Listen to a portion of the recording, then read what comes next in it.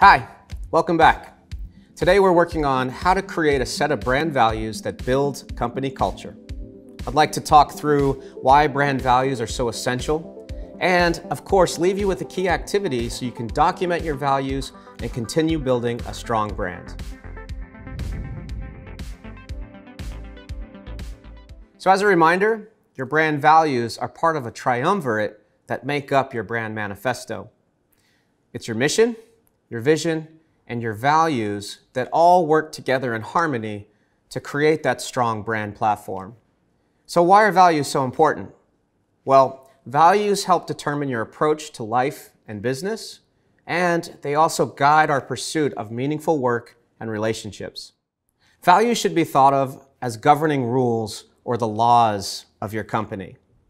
We see value sets in other part of our life as well. Take, for example, science, where we have the law of gravity, and that really dictates how objects move and behave within the physical universe. Or we have the values or the laws within our culture, such as with morality, where every life is created equal, so any crime against humanity is inexcusable.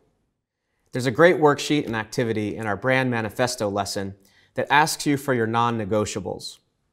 In Ray Dalio's book, Principles, he also references these non-negotiables, which are essentially your values.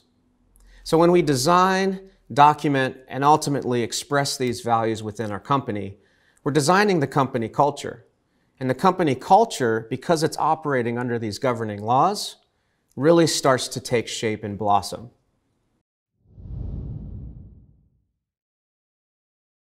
If you're not asking yourself as a leader right now, how do I design the best company culture for my brand? Then you certainly should. And if you are asking that question, you might be following that up with, well, how do I build the best company culture? It starts with your values. If you haven't already done the non-negotiables worksheet, I encourage you to start there because that's really the fundamental step. But if not, and you're ready to jump in, answer these two fundamental and important questions. What principles do you hold near and dear? And what personal beliefs are most important to you? As the brand and the company matures, you may find that your answers to these questions change over time, which is fine.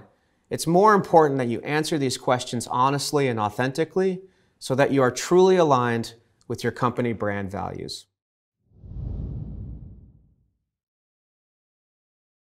As a footnote to the activity, after you've documented your values, I think it's also important to make a list, short list if you will, on how to communicate your values out, how to express your values within your company.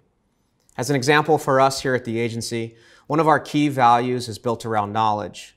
We want to keep a beginner's mind at all times. We always want to be pushing and trying to acquire more knowledge and learn every day.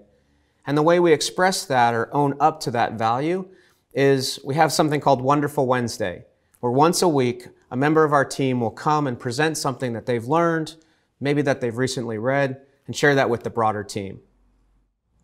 Hopefully you've learned something new today, and if you have any thoughts or questions, leave a comment, and I'll see you next time.